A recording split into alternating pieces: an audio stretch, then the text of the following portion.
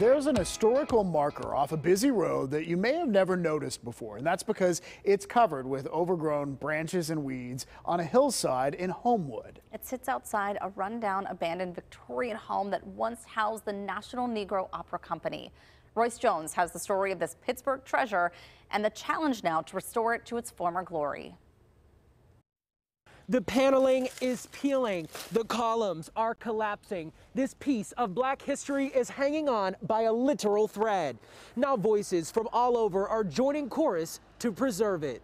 Along Apple Street in Homewood. Nobody knows about it. Overtaken by weeds, the condemned and crumbling National Negro Opera House is barely recognizable. Every time I see it, it breaks my heart because here's this piece of history, right? That's here in our great city of Pittsburgh that is wasting away. Home of the first Black opera company, a place where greats gathered and world-renowned voices once rattled the walls. Such as Lena Horne and Cab Calloway. Now named one of the 11 most endangered places in America by the National Trust for Historic Preservation.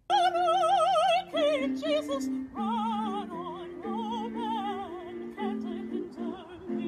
but organizers Chantel Brazil and Sydney Goldman are changing the tune, calling all singers from across the nation for the hashtag Opera House Challenge on social media, hoping to raise attention and renovation dollars. We would like them to post a video of them performing, tagging the National Opera House. The future vision?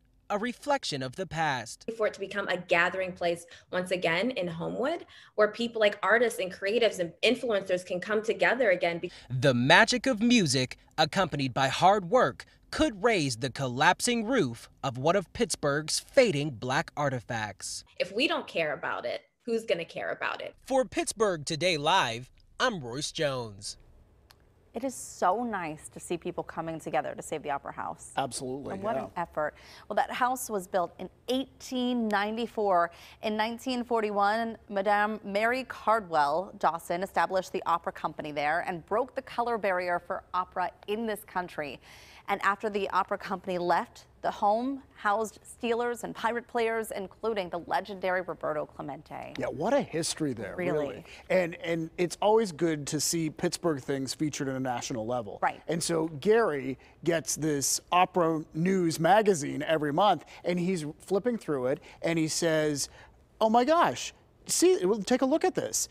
There's a whole feature on this opera house in Pittsburgh that we did not know about. I never knew the history of this, and it's right there in Homewood. Wow, and so, and there, we're about to see a shot where it's inside the Syria Mosque. Look at this, filled to watch a performance that was inside the Syria Mosque there. So it gives you some idea of just what a legacy this place has. Really important. Yeah. And you can actually take a virtual tour of the Opera House and other notable places of African American architecture in Pittsburgh in the upcoming Doors Open Pittsburgh tour.